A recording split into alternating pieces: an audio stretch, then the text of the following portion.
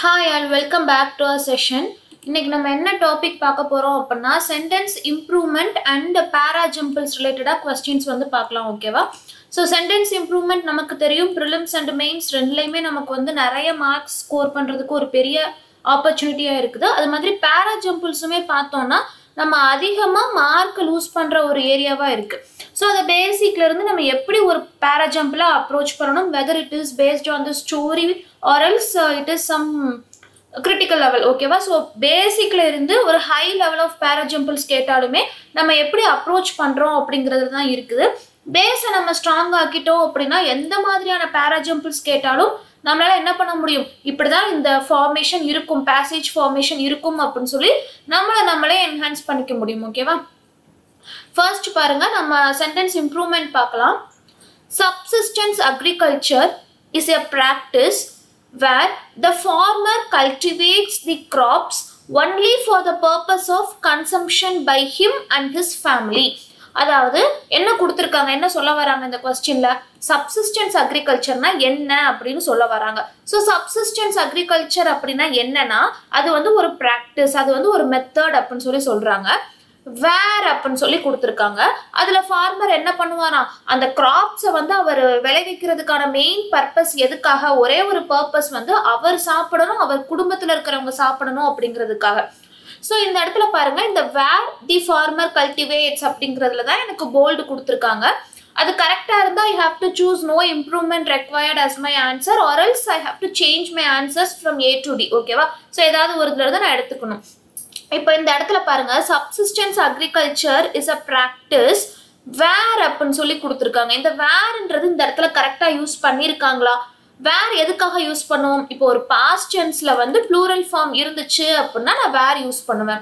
இந்த இடத்துல பாருங்க, சப்சிஸ்டன்ஸ் அக்ரிகல்ச்சரை வந்து எனக்கு இங்கே எக்ஸ்பிளைன் பண்ணி சொல்றப்போ நான் இந்த இடத்துல வேர் யூஸ் பண்ணலாமா, இந்த வேர் யூஸ் பண்ணலாமா, கண்டிப்பா யூஸ் பண்ணக்கூடாது. எதுதான் யூஸ் பண்ணணும் அப்படின்னா இதுதான் யூஸ் பண்ணணும் ஓகேவா. சோ அதுல அவர் என்ன பண்ணுவாரு அப்படிங்கறத இந்த இடத்துல அவங்க கொடுத்திருக்காங்க. So I have to use where ஓகேவா. சோ இதுல என்ன பண்ணுவாரு அப்படின்னா ஃபார்மர் வந்து கல்டிவேட் பண்றாரு, கிராப்ஸை கல்டிவேட் பண்றாரு. அப்போ எனக்கு இந்த வேர் மட்டும் தான் தப்பா இருக்கே ஒழிய ஃபார்மர் சிங்குலர், அதாவது இந்த கொடுத்திருக்கிற பேசேஜ் வந்து எப்படி இருக்கு, சிங்குலரா தான் இருக்கு, பிரசன்ட் டென்ஸ்ல சிங்குலரா இருக்கு. சோ இந்த இடத்துல கல்டிவேட்ஸ் அப்படின்னு சொல்லி யூஸ் பண்ணிருக்காங்க, கரெக்டா தான் இருக்கு வெர்புமே எனக்கு.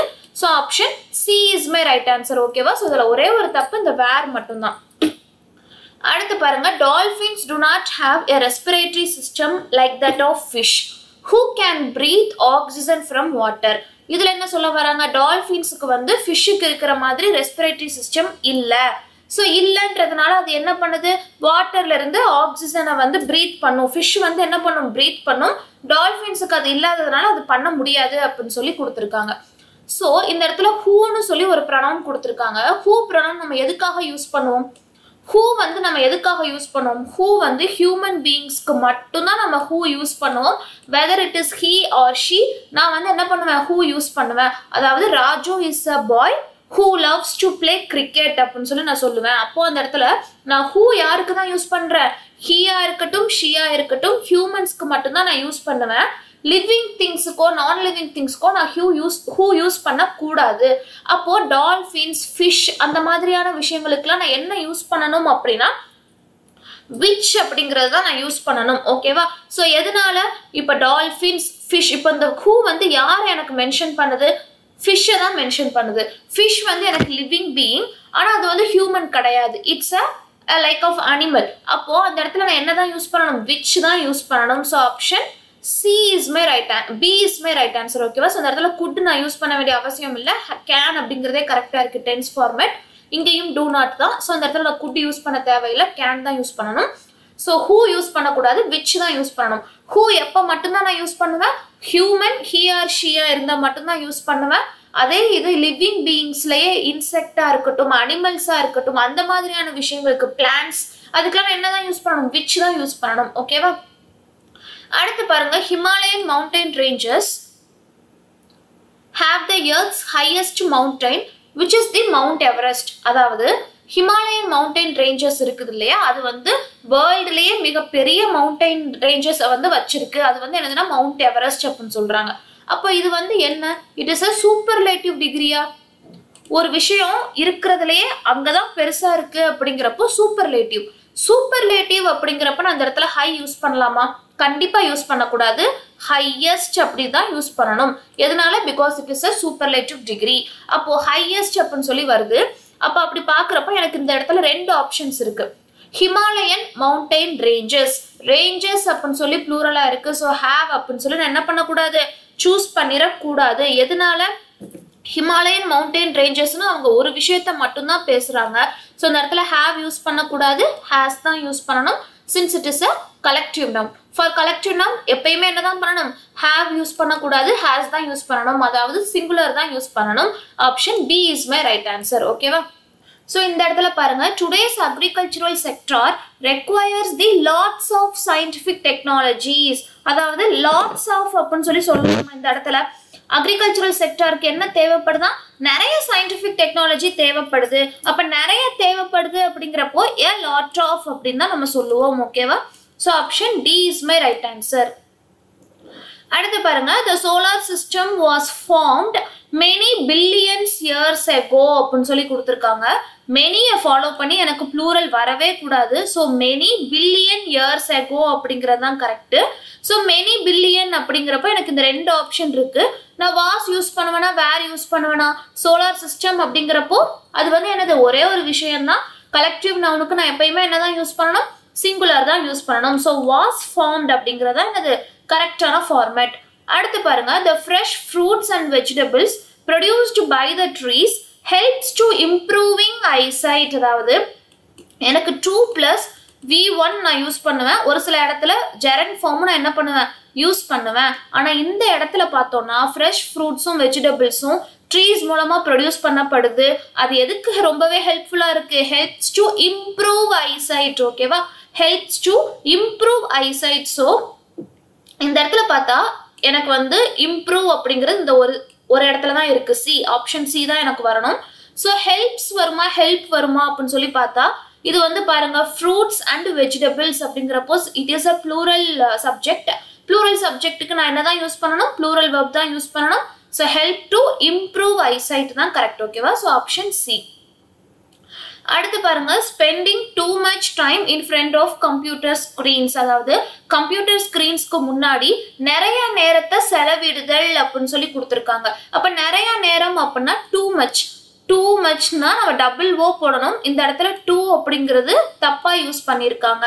So spending too much time in front of அப்படிங்கிறது தான் கரெக்டான ஆன்சர். So option B. ஓகேவா? இந்த இடத்துல பாருங்க, அகெயின் இங்கேயுமே டூ மச் டூ மோர் டைம்னு கொடுத்துருக்காங்க. டைமுக்கு நம்ம எப்பயுமே என்னதான் யூஸ் பண்ணுவோம்? மச் தான் யூஸ் பண்ணுவோம். ஓகேவா? ஸோ மோர் யூஸ் பண்ண மாட்டோம். ஸோ இது வராது. அது மாதிரி ஸ்பெண்ட்ஸ் டூ மச் டைமும் சொல்ல மாட்டோம். இந்த இடத்துல எனக்கு ஜெரண்ட் ஃபார்ம் தான் கரெக்டா இருக்கும். ஓகேவா? அடுத்து பாருங்க, maximum people prefer than eat apple in the morning with breakfast because it has high nutritious value அப்படின்னு சொல்லி கொடுத்துருக்காங்க. அதாவது நிறைய பீப்புள் வந்து என்ன ப்ரிஃபர் பண்றாங்க அப்படிங்கறதான கொடுத்துருக்காங்க. ஸோ ப்ரிஃபரை ஃபாலோ பண்ணி எனக்கு எப்பயுமே என்ன வரணும் அப்படின்னா டூ தான் வரணும். ஓகேவா? So prefer to eat apple தான் correct. So option B is my right answer. அடுத்து பாருங்க, the government should assure that the measures which are taken to help women are executed properly. So government வந்து என்ன பண்ணணுமா? அதாவது இந்த விமன்ஸுக்கு help பண்ணணும் அப்படின்னு சொல்லி எடுத்த அந்த மெஷர்ஸ் எல்லாத்தையுமே கரெக்டா எக்ஸிக்யூட் ஆகுதா இல்லையான்றத அவங்க செக் பண்ணணும் அப்படின்னு சொல்லி கொடுத்துருக்காங்க. ஸோ செக் பண்ணணும் அப்படின்னு சொல்லி வர்றப்போ அஷ்யூர் யூஸ் பண்ணக்கூடாது, என்ஷூர் தான் யூஸ் பண்ணணும். ஸோ அஷ்யூர் எப்போ கொடுக்குறோம் அப்படின்னா, எப்போ யூஸ் பண்றோம்னா ஒரு கேரண்டி அல்லது கான்ஃபிடன்ஸ் அந்த மாதிரி கொடுக்குறப்போ அஷ்யூர் யூஸ் பண்ணலாம். ஆனா இந்த இடத்துல வந்து செக் பண்ணணும் அப்படின்னு சொல்லி வர்றப்போ என்ஷூர் தான் யூஸ் பண்ணணும். ஓகேவா? ஸோ இந்த இடத்துல option A is my right answer. Measures அப்படின்னு சொல்லி கொடுத்துருக்காங்க. ஸோ இது வந்து ப்ளூரல் சப்ஜெக்ட் அப்படிங்கிறதுனால நான் என்ஷூர்ஸ் சொல்லி யூஸ் பண்ணக்கூடாது, என்ஷூர் தான் யூஸ் பண்ணணும். ஓகேவா? அடுத்து பாருங்க, creating awareness between people through programs and campaigns is one of the best methods to conserve nature அப்படின்னு சொல்லி கொடுத்துருக்காங்க. அதாவது அவேர்னஸ் கிரியேட் பண்றோம் யாருக்கு மத்தியில அப்படின்னா பீப்புளுக்கு மத்தியில. ஸோ இந்த இடத்துல between யூஸ் பண்ணியிருக்காங்க. கரெக்டா? between எப்போ யூஸ் பண்ணுவோம்? when I am speaking about two people, ரெண்டு people மட்டும் அந்த சென்டென்ஸ்ல இன்வால்வ் ஆயிருந்தாங்கன்னா நான் between யூஸ் பண்ணலாம். பட் people அப்படிங்கிறப்ப it is a pool of group. ஓகேவா? So it is a group of people. So group அப்படின்னு சொல்லி வர்றப்போ நான் எப்பயுமே என்னதான் யூஸ் பண்ணணும்? among தான் யூஸ் பண்ணணும், between யூஸ் பண்ணக்கூடாது. ஸோ among வச்சு ஒரே ஒரு option D is my right answer. ஓகேவா? So 10 questions based on sentence improvement பார்த்துருக்கோம். ரொம்பவே யூஸ்ஃபுல்லாக இருக்கும். அதே மாதிரி பாருங்க பேராஜம்பிள்ஸ் பேஸ் பண்ண ஒரு கொஸ்டின். ஓகேவா? ஸோ பேராஜம்பிள்ஸில் எடுத்த உடனே நம்ம என்ன செக் பண்ணுவோம்? ஃபர்ஸ்ட் வந்து என்ன சென்டென்ஸ் எனக்கு ஃபர்ஸ்ட் வரும் அப்படிங்கிறது தான் நம்ம வந்து செக் பண்ணுவோம். ஓகேவா? ஃபர்ஸ்ட் பாருங்க, the members of parliament Lok Sabha are directly elected by the Indian public voting in single member districts. So members of பார்லிமெண்டோட மெம்பர்ஸோட எலெக்ஷனை பத்தி பேசியிருக்காங்க. அப்போ அதுக்கு முன்னாடி பார்லிமெண்ட்னா என்னன்னு சொல்லி எனக்கு பேசியிருக்கணுமா? அடுத்து பாருங்க, the president in his role as a head of legislature has full powers to summon and prorogue either house of parliament. So again பார்லிமெண்ட்டை பத்தி தான் பேசியிருக்காங்க. It is a bicameral legislature. So it is அப்படிங்கிறப்ப எது எனக்கு அதுக்கு முன்னாடி வந்திருக்கணும். சியும் first சென்டென்ஸ்ல வராது. அடுத்து பாருங்க, the president can exercise these powers. So என்ன பவர்? அப்போ இதுக்கு முன்னாடி பவரை பத்தி பேசியிருந்திருக்கணும் இல்லையா? அப்போ அந்த பவரை பத்தி பேசுறது எங்க தான் பேசியிருக்காங்க? B-ல தான் பேசியிருக்காங்க. அப்போ B-க்கு அப்புறம் தான் எனக்கு என்ன வரணும்? D வரணும். புரியுதா? இப்போ நான் அந்த இடத்துல ஒரு பேரை கண்டுபிடிச்சேன்னா எப்படி கண்டுபிடிச்சேன்? ஜஸ்ட் ரீட் பண்றது மூலமாவே these powers-னு சொல்லி கொடுத்துருக்காங்க. ஸோ தீஸ் பவர்ஸ் அப்படின்னு சொல்லி வர்றப்போ என்ன பவர்? அப்போ அதுக்கு முன்னாடி பவரை பத்தி பேசியிருந்திருக்கணும். B-ல மட்டும்தான் பவரை பத்தி இந்த இடத்துல பேசியிருக்காங்க. ஸோ B-யை ஃபாலோ பண்ணி எனக்கு D வரணும்னு நான் கண்டுபிடிச்சிட்டேன். அடுத்து பாருங்க, the Parliament of India is the supreme legislative body of the Republic of India. So entire பேசேஜே எனக்கு பார்லிமெண்ட்டை பத்தி மட்டும்தான் பேசுது. ஸோ இந்த பார்லிமெண்டோட இன்ட்ரோடக்ஷன் எனக்கு E-ல தான் கொடுத்துருக்காங்க. ஸோ எனக்கு E தான் ஃபர்ஸ்ட் ஸ்டேட்மெண்ட்டா வந்திருக்கணும். அடுத்து பாருங்க, those elected or nominated by the president to either house of parliament are referred to as members of parliament. So இங்கே தான் எனக்கு மெம்பர்ஸ் ஆஃப் பார்லிமெண்ட்டை பற்றி சொல்லியிருக்காங்க. அதை எனக்கு இந்த இடத்துல எக்ஸ்பிளைன் பண்ணியிருக்காங்க. அப்போ எஃப்ஐ ஃபாலோ பண்ணி தான் எனக்கு என்ன வரணும்? ஏ வரணும். அப்போ நான் இந்த இடத்துல பிடியை கண்டுபிடிச்சிட்டேன், எஃப்ஏ கண்டுபிடிச்சிட்டேன். ஃபர்ஸ்ட் சென்டென்ஸ் ஈன்றதை ரொம்ப சிம்பிளாக எடுத்துட்டேன். Okay, so within a fraction of minute I found what are all the pairs and what will be the first statement. ஓகேவா? ஸோ இன்ட்ரோடக்ஷன் ஸ்டேட்மெண்ட்டும் ஃபைண்ட் அவுட் பண்ணியாச்சு. ஸோ ஃபர்ஸ்ட் ஸ்டேட்மெண்ட் பாருங்க, the Parliament of India is the supreme legislative body of the Republic of India. So parliament of இந்தியாவை பற்றி சொல்லியிருக்காங்க. அடுத்து என்ன பாருங்க, it is a bicameral legislature composed of the President of India and two houses, Rajya Sabha and Lok Sabha. Parliament இங்கே சொல்லியிருக்காங்க. பார்லிமெண்ட்ல என்னெல்லாம் இருக்குன்றத சி ஸ்டேட்மெண்ட்ல சொல்லியிருக்காங்க. அப்ப கண்டிப்பா ஈசி தான் எனக்கு பேரா வரணும். எதனால? ராஜ்யசபா லோக்சபாவை பத்தி இங்கதான் சொல்லியிருக்காங்க. அடுத்து பாருங்க, இந்த இடத்துல இங்க என்ன கொடுத்துருக்கோம்? பிடி வந்து எனக்கு ஒரு பேரா வரணும். அடுத்து என்னது வரணும்? எஃப்ஏ வந்து எனக்கு ஒரு பேரா வரணும். அப்போ இந்த இடத்துல பிடி ஃபர்ஸ்ட் வருமா அல்லது எஃப்ஏ ஃபர்ஸ்ட் வருமான்னு நான் கன்ஃபியூஸ் ஆவேன். ஓகேவா? ஸோ இந்த இடத்துல பாருங்க, those elected or nominated by the president ன்னு சொல்லி கொடுத்துருக்காங்க. ஆனா இந்த இடத்துல B-ல பாருங்க, அவங்க எலெக்ட் பண்றதுக்கான பவரே பிரசிடென்ட் கிட்ட தான் இருக்குன்றது மாதிரி கொடுத்துருக்காங்க. ஓகேவா? ஸோ B-க்கு அப்புறம் தான் எனக்கு எப்பயுமே F வந்திருக்கணும். எதனால? அந்த ஃபாலோ ஆஃப் த சென்டென்ஸ் வந்து எப்படி இருந்திருக்கு? F வந்து எலெக்ஷனை பத்தி பேசியிருக்காங்க. பட் அந்த எலெக்டட் வந்து எப்படி தான் இருப்பாங்க அப்படின்னா பிரசிடென்ட் மூலமா தான் இருப்பாங்க. அந்த பிரசிடென்ட்டுக்கு அந்த பவர் எப்படி கிடைக்கும் அப்படின்னா அந்த ஹவுசஸ் மூலமா தான் கிடைக்கும் அப்படிங்கிறத வந்து கொடுத்துருக்காங்க. அப்போ B-யை ஃபாலோ பண்ணி தான் எனக்கு F வந்திருக்கணும். அப்போ இந்த இடத்துல எனக்கு கரெக்டான ஸ்டேட்மெண்ட் EC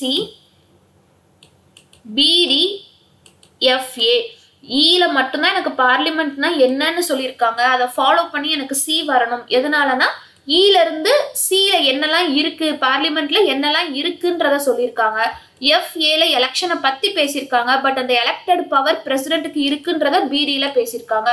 ஸோ BD-க்கு அப்புறம் தான் எனக்கு FA வந்திருக்கணும். ஓகேவா? ஸோ இது வந்து எப்படி இருக்கு? பேசிக்கை தாண்டி கொஞ்சம் அட்வான்ஸ்ட் லெவல் மாதிரி இருக்கும். இது ஸ்டோரி பேஸ்டு கிடையாது, பட் கொஞ்சம் டெக்னிக்கலா அப்ரோச் பண்ற மாதிரி இருக்கும். ஓகேவா? Let's have a quick revision. So இந்த இடத்துல என்ன பார்த்தோம்? ஒரு ரூல் இருக்கு. என்ன? ஹியூமனை மென்ஷன் பண்ணா மட்டும்தான் நான் என்ன யூஸ் பண்ணணும்? ஹூ யூஸ் பண்ணணும். இல்ல அப்படின்னா விச் தான் யூஸ் பண்ணணும். ஓகேவா? சூப்பர்லேட்டிவா இருக்கிறப்ப நான் என்ன பண்ணணும், ஹையஸ்ட் அந்த மாதிரி EST யூஸ் பண்ணியிருக்கணும். மெனியை ஃபாலோ பண்ணி எனக்கு என்ன வரக்கூடாது, ப்ளூரல் ஃபார்ம் வரக்கூடாது. ப்ரிஃபரை ஃபாலோ பண்ணி எனக்கு எப்பயுமே என்னதான் வரணும், டு தான் வரணும். ஓகேவா? ரெண்டு விஷயத்தை பத்தி பேசுறப்ப மட்டும்தான் நான் என்ன பண்ணணும், பிட்வீன் யூஸ் பண்ணணும், இல்லைன்னா நான் அமாங் தான் யூஸ் பண்ணணும். So hope this session is useful and thank you for watching.